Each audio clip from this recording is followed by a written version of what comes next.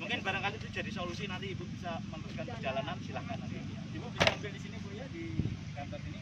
Diregistrasi dulu di sini, baru Ibu nanti lanjut ke sana ya. Putar aja Bu. Siapa namanya tadi? Jadi Mas. Hah? Ini. Ya. Jangan lagi, ya? Iya Pak.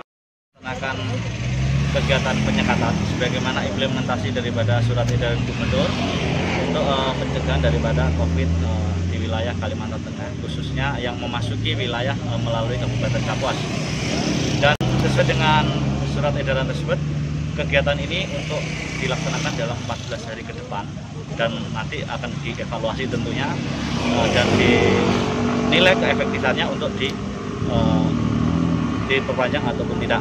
Jadi kegiatan ini melibatkan lintas sektoral terdiri dari unsur kepolisian, TNI, BPBD, kesehatan, Bisa, Pol PP dan pemadam yang tergabung dalam tim terpadu yang 1x24 jam bertugas dengan sistem 3 gardu. Jadi diharapkan kepada masyarakat untuk menghindari daripada kegiatan atau mobilitas yang sekiranya tidak perlu.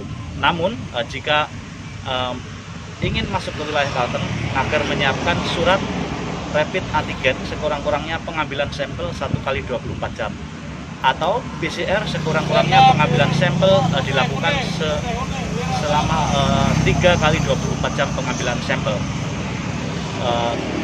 Sudah barang tentu kegiatan ini ada ekses di masyarakat, menimbulkan kemacetan, menimbulkan pro dan kontra, tapi kami harap pengertiannya karena ini salah satu ikhtiar daripada kita bersama dari pemerintah untuk melindungi warga dari penyebaran COVID yang semakin masif di wilayah kita.